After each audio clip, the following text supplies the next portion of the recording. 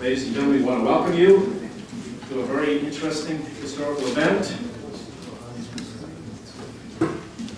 And Bill Gardner, who is actually in charge of this, is taking a little profile for some reason. So he's asked us to begin now, and I'd like to introduce the Governor. Thank you very much. Good morning. Good morning. Thank you very much for coming. What an exciting morning, exciting day here in New Hampshire.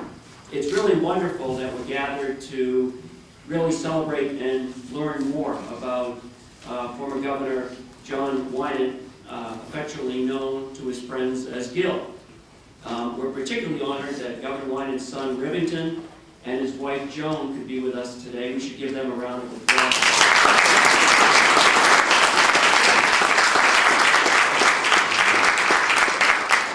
Many people in New Hampshire really don't know of the amazing contributions that John Winant made to the United States and to Great Britain, and really what an integral role he played in the Allied victory in World War II. It's really, truly amazing, and I appreciate all the terrific work that Lynne Olson has done to bring his story to life. Many of you here today helped provide some of the research for Lynne's work. Really appreciate you doing that for Lynne. That group includes Fred Upton, Luce Larry, Mary Louise Hancock, Dean Dexter, Steve Winship, Stuart Lamprey, and Bert Whittemore. So I want to thank you all for sharing your memories with Lynne Olson as she compiled her research for the book. I also want to thank two former great governors who are with us here today. Former Governor Walter Peterson and former Governor Steve Merrill. Let's give them a round of applause.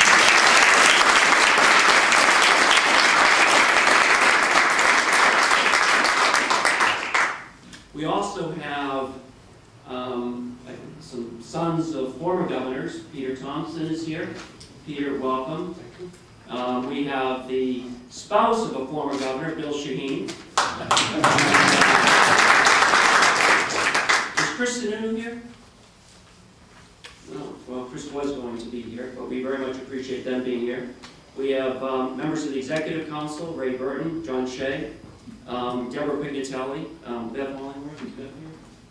Bev's not here. Senator Larson, President of the State Senate. I don't think Terry Norelli's here. I want to acknowledge the work that Mike Pry did. As I was mentioning to Mike, and I called him after the articles he wrote for the Monitor, you know, generally as governor I have a pile of reading that I have to get through every day, and I generally flip through the papers. But when I came across Mike's stories, I just thought they were riveting, and they certainly caught my attention, and I devoured them with tremendous amount of interest and eager. So, Mike, thank you for what you did. Thank you very much.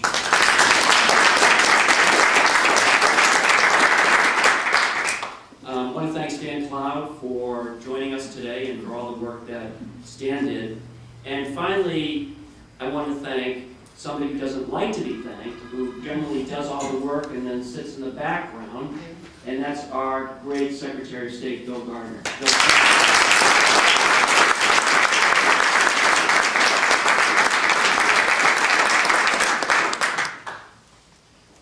Thank you, Bill. Now I'd like to turn it over to Lynne Olson. Lynne is really a remarkable. Oh, you know, I need to welcome, you know, one of my favorite people in the state, former Executive Councilor Ruth Griffin is here today.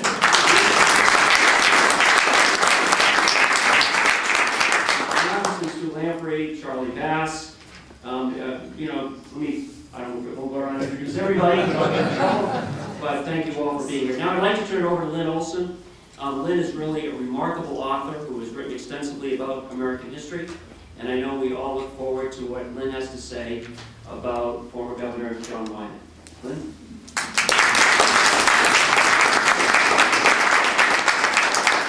Thank you, Governor Lynch, and thank you all for coming today. I am just honored is just a tiny word to tell you how I feel about this event and about all of you distinguished guests who are here today. I'm going to take just a couple of seconds to thank some people too, very quickly. Most of them the governor has already mentioned, but above and beyond Bill Gardner, who, when I called him to ask if I could talk to him about Gil Winant, I could not imagine how incredibly gracious and hospitable and welcoming and every other adjective I can think of that he was when I came here. It was in the beginning of the 2008 presidential campaign, the fall campaign, that I came here. And he dropped everything for one whole day and introduced me to many of you who were in this room, who gave me incredible information about Gil Winant. He and Dean Dexter and I drove around Concord and went to various places that Winant, where he lived, where he went to school at St. Paul's. And, you know, everybody does acknowledgments. All authors do acknowledgments, and sometimes you don't really mean it, but, you know, it's pro forma, you have to do it. In my case, my acknowledgments to Bill Gardner were not pro forma. He played such a key role in this book, and I really appreciate it.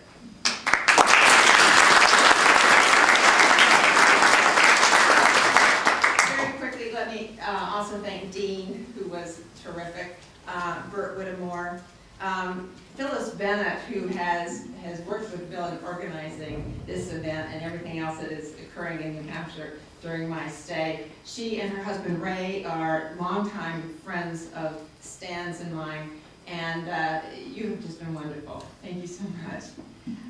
Mike Pride for those fantastic articles.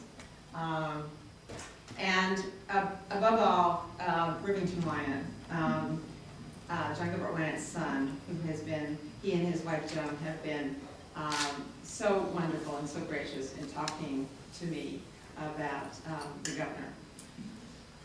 So, as I said, I am really delighted to be here today to honor one of the greatest governors of New Hampshire, John Gilbert Winant. To be honest, I didn't know anything about Gil Winant until a few years ago when I was doing research for another book project. And I was astonished to discover what I learned about this man. The most significant discovery for me was the key role he played in creating the wartime alliance between the United States and Great Britain, and then keeping it alive once it was born. And one of the main reasons I wrote Citizens of London was to bring him to greater public attention and to give him the credit he so richly deserves. The Anglo-American alliance during World War II has come to be known as the special relationship that helped win the war, preserve democracy, and save the world. As the years have passed, its creation has seemed almost preordained. First, Winston Churchill and the British people standing alone against Hitler, until Franklin Roosevelt and the Americans came riding to their rescue. In fact, it was far from certain until Pearl Harbor that the alliance was actually going to happen. And once it did, it was a fragile and tension-filled partnership from the moment of its birth. Creating it and then keeping it alive was not an easy task, to put it mildly.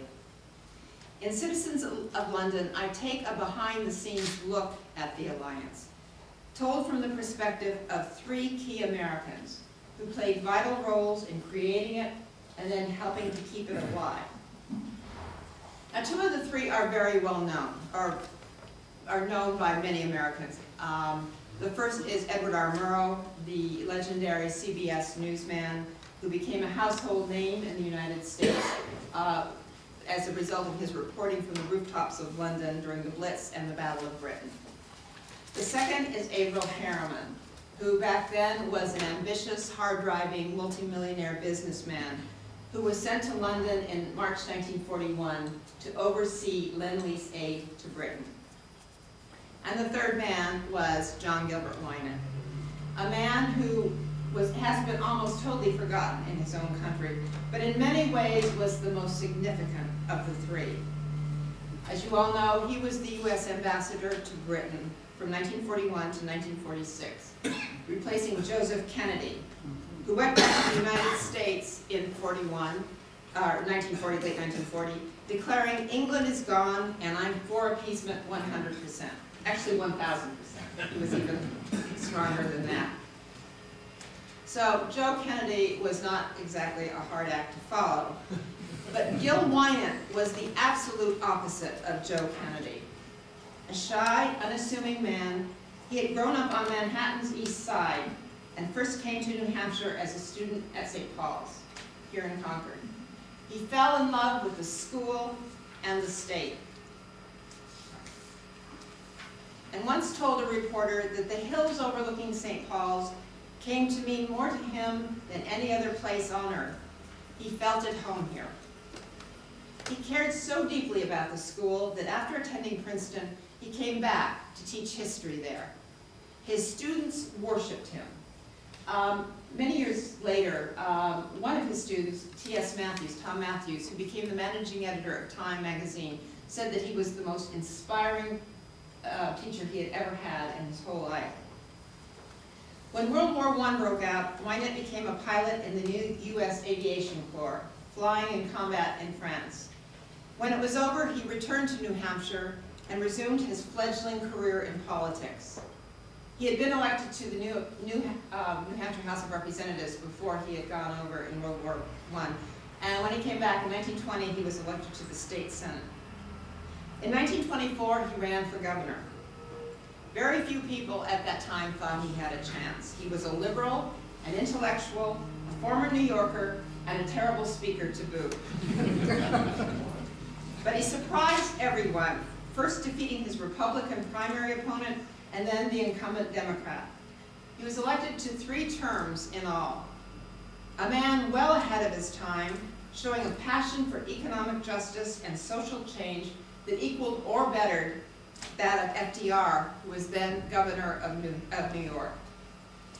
When I was here in Concord doing my research, I was talking to Dean, and he compared him to the idealistic characters that Jimmy Stewart played in Mr. Smith Goes to Washington and other movies, and I think that comparison is quite apt. He was a strong supporter of FDR and the New Deal, despite being a Republican, and in fact, he sacrificed his political career in 1936 because of that support. Roosevelt had named him the first head of the Social Security Board. The Social Security Act had just passed in 1935. The most revolutionary piece of social legislation that really has ever been enacted. The Republicans were out to kill it. They didn't want it, and in the 1936 presidential campaign, Alf Landon campaigned against Social Security. And in fact, the Republicans conducted a smear campaign against the program. Winant was so incensed by this that he resigned as head of Social Security and went out basically campaigning for the act and announced his support publicly for Franklin D. Roosevelt's re-election. That basically killed his political, it did kill his political career as a Republican. The Republicans would have nothing to do with him. From that moment on, he was Roosevelt's man and was for the rest of his life. Roosevelt later appointed him to the International Labor Organization in Geneva. He eventually became director of that organization. And as the world lurched to war in the late 1930s, Gil Winant acted as Roosevelt's eyes and ears, one of Roosevelt's, the people that Roosevelt counted on. He would travel all over Europe and report back to Roosevelt unofficially what he was seeing in terms of Germany, etc. In 1941, he was appointed by FDR to be ambassador to Britain. One of the most difficult jobs that the administration had, because remember who his predecessor was, Joe Kennedy, who really had poisoned the relationship between the two countries, not only by his appeasement policies, but by his active dislike of Churchill. The British people, quite frankly, couldn't stand him when he left. And so there was a lot of repair work to be done when Winant came. And he did it brilliantly. After the war, the Times of London would call Winant the adhesive, the glue, that helped hold the wartime partnership together. There are so many things that are compelling about this man during this time, but what stands out for me was the extraordinary relationship he had with the British people. From the day he arrived in Britain in March 41, which was the worst time of the war for the British, they were close to being defeated at that point. They were hanging on by the skin of their teeth. From the day he arrived, he made very clear that unlike his predecessor, he was there to stay. The first words he spoke after stepping off his plane were, "There's no place I'd rather be at this time than in England." During the heaviest raids of the Blitz, he would walk the streets of London while the bombs were still falling and ask everyone he met what he could do to help. That had always been his goal in life, was to provide whatever help he could give. When coal miners walked out, British coal miners walked out on strike in 1942, I mean, it couldn't have happened at a worse time. Coal was the lifeblood of British industry, and the war was not going all that well at that point. When they walked out, the British government tried to get them to go back. They refused to do it. So the British government called on the American ambassador, Gilbert Winant, to help settle the coal strike. Can you imagine? I mean, it's a revolutionary idea. He agreed to do so, and he went up to Durham in the north of England and gave one of the most powerful speeches I think I have ever read about the importance of these miners to the war effort, but also he unveiled his vision of what the world was going to be like after the war.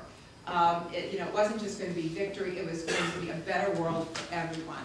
And I can't do it justice. I would have to read the speech, or you would have to read the speech to get the full brilliance of that speech. But it was so effective that after the speech, after the miners gave him a standing ovation, they voted to go back to work. He did, in fact, help end the strike. The British people loved him. For many of them, his warmth, his kindness, and his compassion, his determination to stand with them and share their dangers was the first tangible sign that Americans did indeed care about what happened to them in their country. He showed them the best side of America. When he left London after the war, the outpouring of love and gratitude was nothing short of astonishing. Not surprisingly, Winston Churchill probably summed up those feelings best. At a farewell dinner, the former Prime Minister, with great emotion, said this: "There was no one who ever had a more momentous mission than Mr. Winant. There was no one who came closer to the heart of Britain. There was no one who, while upholding in the strictest manner the interests and rights of his own country, made us feel he was a true, faithful, and unyielding friend. He is a friend of Britain. He is more. He is a friend of justice, freedom, and truth. He has been an inspiration." Churchill was absolutely right. John Gilbert Winant was and continues to be an inspiration in so many ways. An inspiration in how he represented the best side of America to England, an inspiration in how he pressed so hard for social justice and the creation of a better life for working men and women throughout the globe, an inspiration in his determination to persuade the nations of the world, in his words, to concentrate on the things that unite humanity rather than on the things that divide it. The last thing that struck me about Gil Winant was his great love of New Hampshire. This was the place, he once told a reporter, where he felt most at home. After spending a little bit of time here, I can understand why. The man and the state were made for each other. As I said, I was really blown away when I first came to Concord to do research on Winant. The kindness, the generosity, the hospitality, the sheer neighborliness of this state and the people I met was just amazing. I learned a lot about Winant from all of you, but I also learned a lot about the qualities that make New Hampshire and its people very special indeed. And I thank you all very much for that.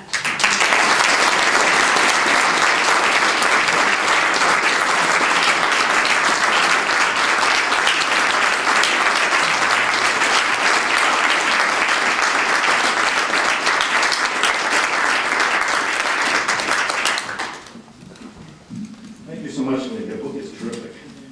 And we sort of recommend everybody going out and getting a copy. There's a lot of good history in it. Does anybody have any questions for Lynne?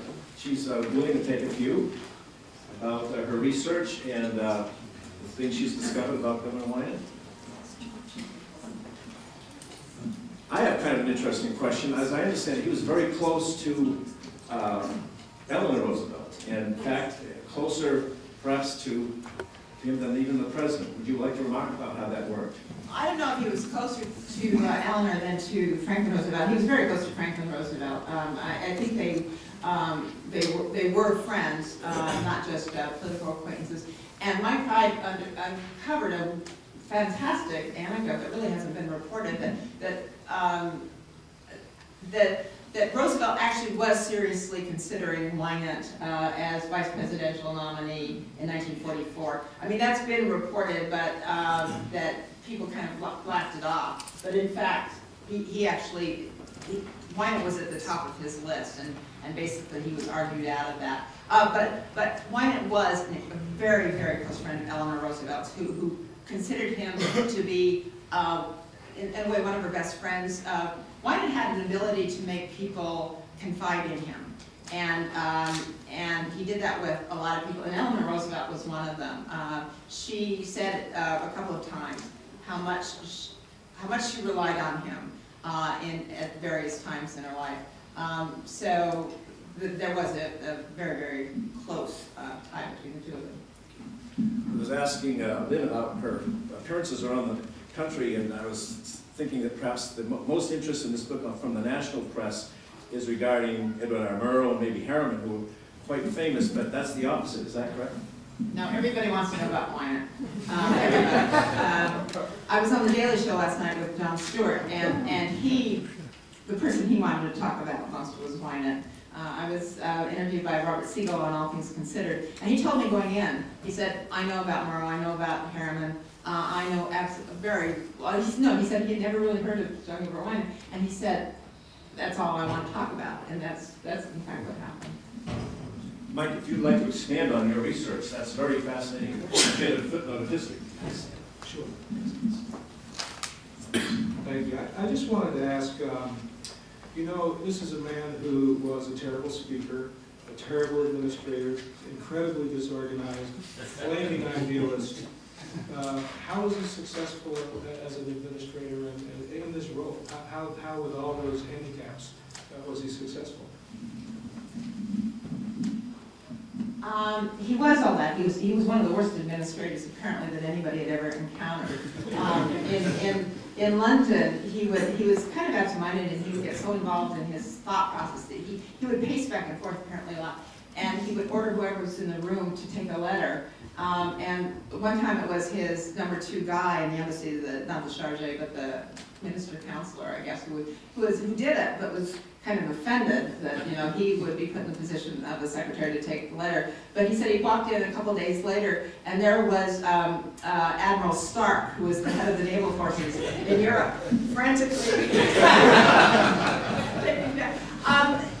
But I think it was his personality, that empathy, that great love of people that he had, that sense that he was really interested, truly interested in everybody he met, and that it was not just a facade. The man really cared deeply about people, and I think that just, you know, overcame all of his deficiencies in terms of a speaker. I mean, the New York Times once wrote about him, you know, people listening to him give a speech first sit there feeling sorry for him and end by giving him a standing ovation. I mean, I can't explain it. I mean, I think you'd have to be there to know, but he had such a great force of personality and such a great warmth and caring for people. One woman in London said, when Gilbert Winant walks in the room, everyone suddenly feels better, which I think is a great description of him. How he did it, I don't know, but he did. Just been informed by your staff, Governor, that you have an appointment. You want to hold off? I'm fine. Just so I don't get in trouble. Don't get involved. Mary Louise Hancock. Senator? I wonder if you would comment a little bit about his relationship and the regard Francis Perkins had for him. Yes, Francis Perkins, FDR Secretary of Labor, and he were very, very close allies. And she, in fact, was pushed him, I think, for all his jobs, for head of Social Security, for going to ILO, and for being ambassador to Great Britain. Both she and Felix Frankfurter, and there were others, very much pressed Roosevelt to name him as ambassador. Roosevelt was inclined to do that anyway because he wanted somebody who knew and worked well with the Labor Party in England, labor leaders, because Roosevelt was convinced that the Labor Party was going to come to power either during the war or shortly after the war, which is in fact what happened. So he wanted somebody who really could work with them and knew them. And Winant certainly, filled that bill. Winant obviously also became very close to Winston Churchill, but to go back to your point, Frances Perkins was very, very important in Gil Winant's life and career. She actually sent him vitamin pills during the war because she thought that he was not keeping his health up, and she was trying to do everything she could to keep him there, throughout the war. Interestingly, since the book came out, somebody from the Francis Perkins Foundation, which is based in Maine, is really interested in this book and are very enthused about that relationship. It's interesting that you bring up in your book his humanity, his concern for the common man. It's interesting, in this room, for instance, this is the old State House, the governor's office was actually that room there. And this room was kind of a meeting place for people who wanted to come in and see the governor. And virtually anybody could get in and see Governor Winant. There are other governors, kind of difficult. The story that Andy Anderson used to say was when Sherman Adams was governor, you had an appointment, he would stare at you as you walked all the way up to meet him. But with Winant, that was quite different. What did you see in your study with Winant? Here's a man who was governor 3 times, first time 3 times governor in New Hampshire, state senator, who had such a persona that it was not the typical hard-driving person like, say, April Harriman. How did that work with him? In your book, you certainly comment about how Harriman tried to usurp his authority. How do you attribute his success with his kind of gentle spirit? Well, again, I think that the compassion and that feeling for his fellow man, for people, came through over and over and over again, and that's what endeared him to the people of New Hampshire. Bill Gardner was telling me all these stories when I came here about how he would, and they're in the book, how he would hand out the money in his pocket, the coins in his pocket, to homeless men or the unemployed who were sunning themselves against the granite walls of the Capitol, and that deep commitment to helping others. I mean, it was absolutely through and through this man, and it really came out. That's what endeared him to the British people. I mean, I find this very hard to believe. When I first went over to England about this, people said that everybody knew him in England. And I thought, oh, come on, the American ambassador, everybody did know Gil Winant in England during the war. He made that big of an impression. And it was just Gil Winant. It was just who he is, an incredibly special man that God knows it would be fantastic if we had more people like him today. Speaking of that, we have several people in the room today who, as children, had encounters with Governor Winant when he was chief executive of New Hampshire. I'm going to ask a couple of them to maybe give a reminiscence. I know there's one gentleman, former Congressman Perkins Bass, who, as I understand, was very close to the family, and you even dated Rivington's sister, I understand. I dated Connie. I remember very well. Connie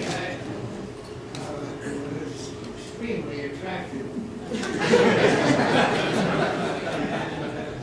remember her very well. And because of my association with her, I saw a lot of her father, John Winant, and my father, Robert P. Bass, who was the next governor, was very close to him, and Winant would often seek his advice.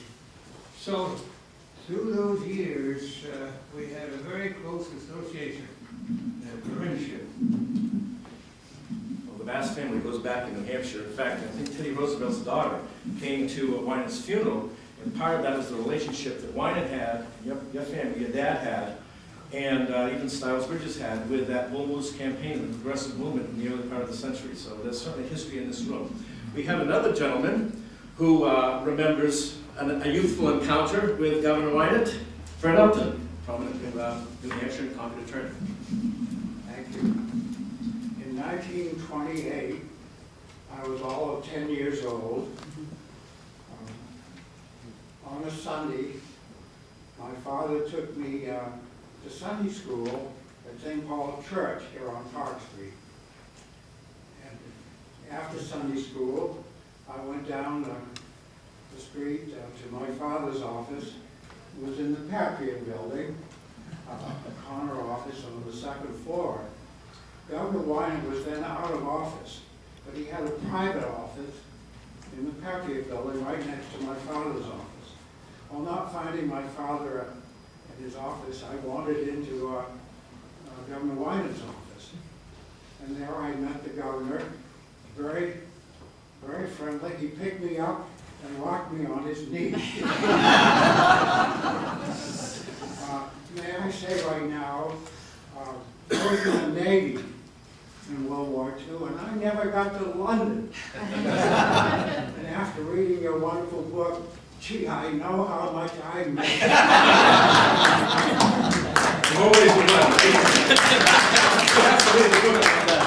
It's interesting. My high school industrial arts teacher, Charlie Beard, who was a state representative later, his dad was very close to Governor Winant. He would tell the story about how he was a plant superintendent at Keene Normal School then, and Governor Winant would come down and sit with his dad in the boiler room and smoke his pipe and rock his chair.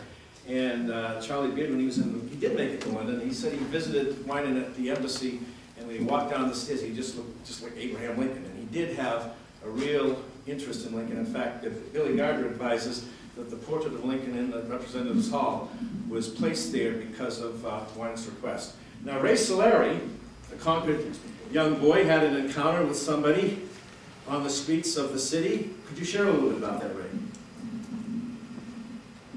Well, back in around 1930, in those days,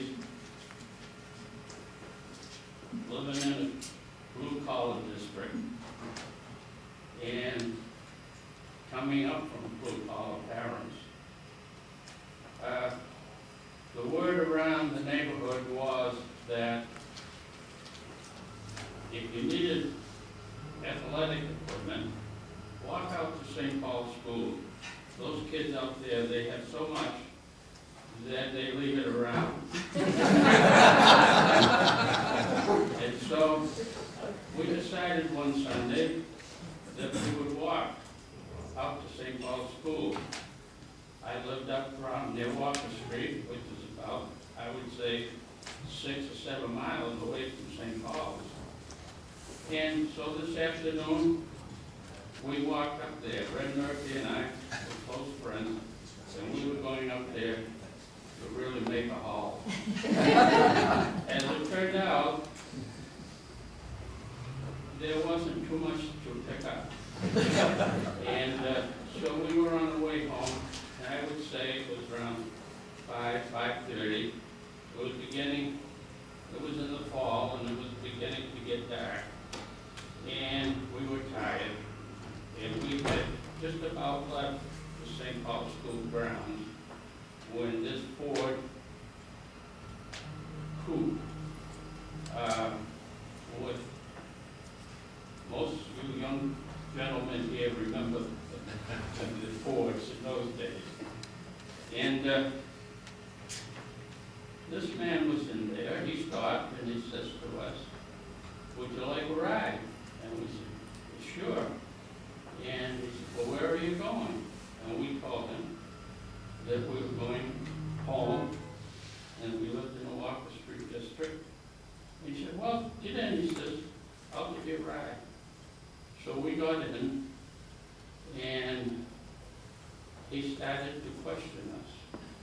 He wanted to know who we were, what our names were, how we were situated in school, and our thoughts about various things, and carried the conversation, and it was so great.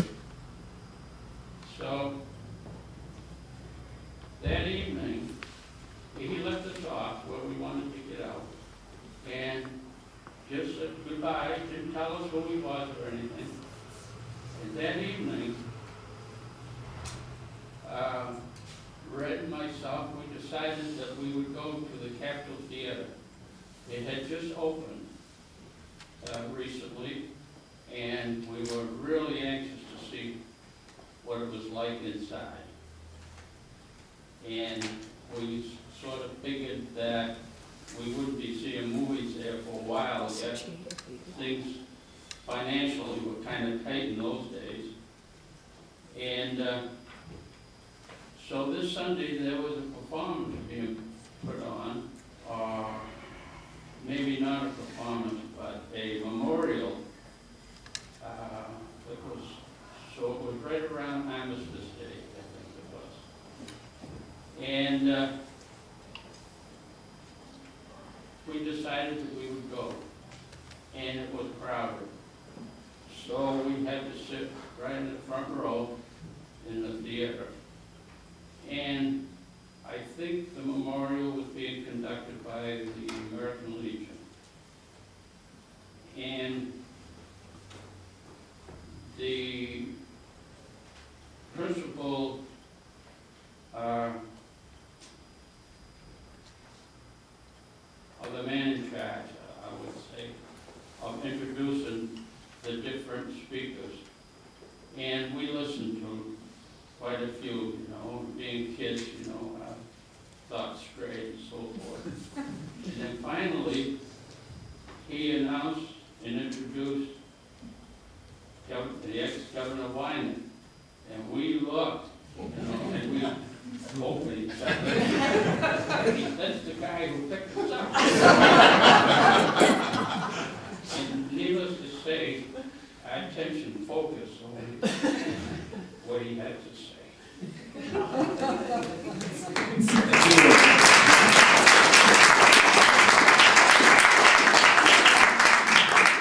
We'd also like to recognize Miss King, whose father was the driver for the Winants, and happened to drive the ex-ambassador to, I believe, a doctor's appointment. Was it the day he passed away? And so it was a very difficult time for your family, naturally. And then Mrs. Kennison is here. Her sister worked for the governor, or the director in Geneva, and actually typed out his resignation letter. Is that correct? And I've had to talk to my daughter about that, because I regret not having memories. My sister has died, but the only memory I have, when she got married, her reception was at Winant's. My father had died. I think he felt sorry. She started working for him when she was in high school. And, oh, I wish I remembered. And I had any documents, but her son has none. But I will tell you, I remember 2 Scotty dogs, and I remember the chauffeur, and the chauffeur's dog was at the side. So I had my priorities right. I can't help but think, in one of those speeches, Corinthians, St. Paul's had a big influence on his goodness, I think. And I think you have to give that background some credit. Thank you so much. We also would like to recognize Rivington Winant. Now, he's been here very graciously, but he's had a distinguished career in his own right, and as a longtime treasurer of the United Nations. And we understand when your dad passed away, that Anthony Eden kind of went over to Oxford and scooped you up and took you over to his estate to kind of rest. Would you like to make a comment, Rivington? Sure. Actually, very nice to meet you. Thank you all for coming. What? Into the mic. Is it better? Good. And as far as Eden, I got to know him very well because he was a very close friend of my father's. And when I first went to England in August of 1947, he actually loaned me his house for Binderton in Sussex, so I could study for Oxford. And he actually didn't actually scoop me up. It was a rather complicated day because it was a day I shan't forget, obviously. But my tutor, who was a wonderful man, and had been Montgomery's G2 at the age of 29, at Brigadier General, sort of looked after me and got me into a car where I go to another person's house, former head of the International Labour Organization. And then from there I went up to Eden. And he couldn't have been kinder, as far as no matter how he tried. And after my father died, I kept going down there or his house in Chesterfield Street. And I got very, very fond of him. We had breakfast on along together, just wonderful. And I've always had greatest respect for him. A series of chairs at Hyde Park in the Roosevelt Library. And they can get them, buy them, if you like, for the building of the new center. And I put one of them in this book, fascinating, for one reason. I actually named one for Morrow, one for Eden, one for Stella Redding, one for my father, and one for a congressman. Thank you very much. Thank you, sir.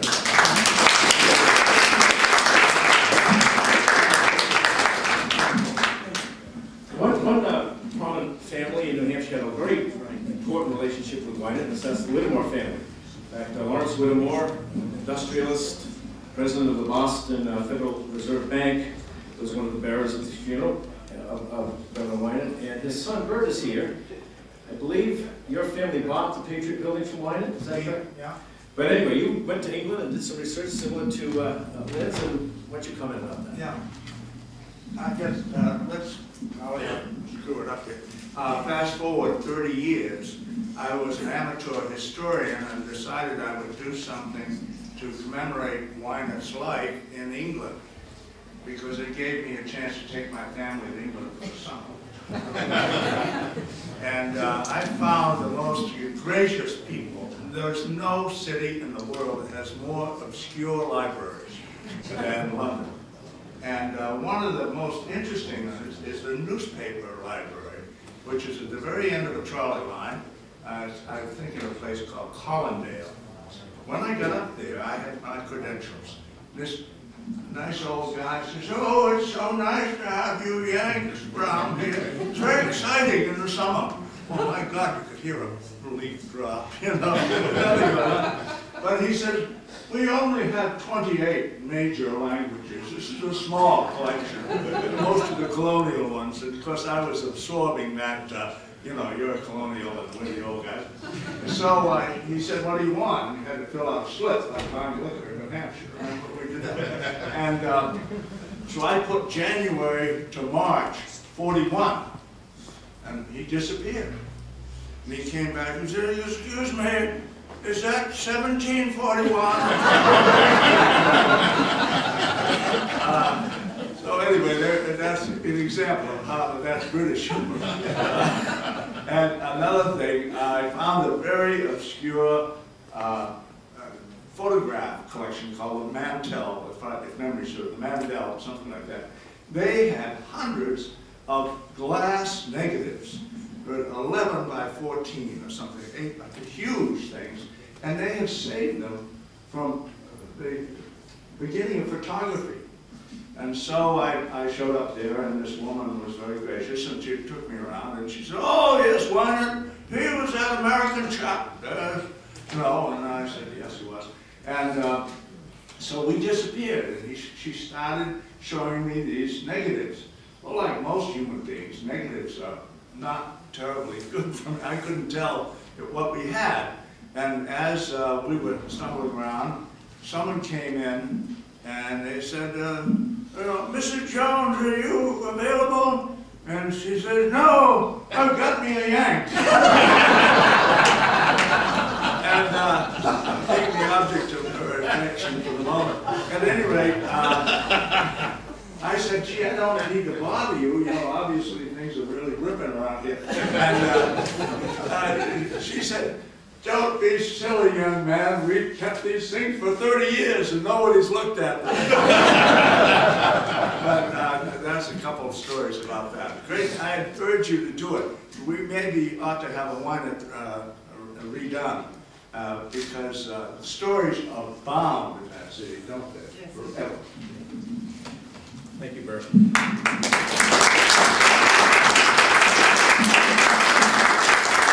Well, about time to bring this little festive event to the close. Does anybody have a question for Lynne? This is a good time to ask her a question. She'll also be tonight at the Historical Society over here on Park Street, and at 7 o'clock, I believe.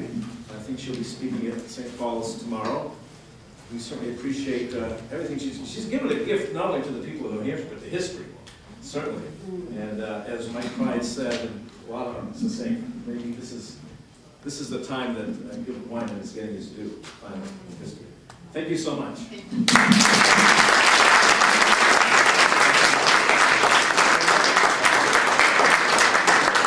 Please enjoy some refreshments and make a Oh,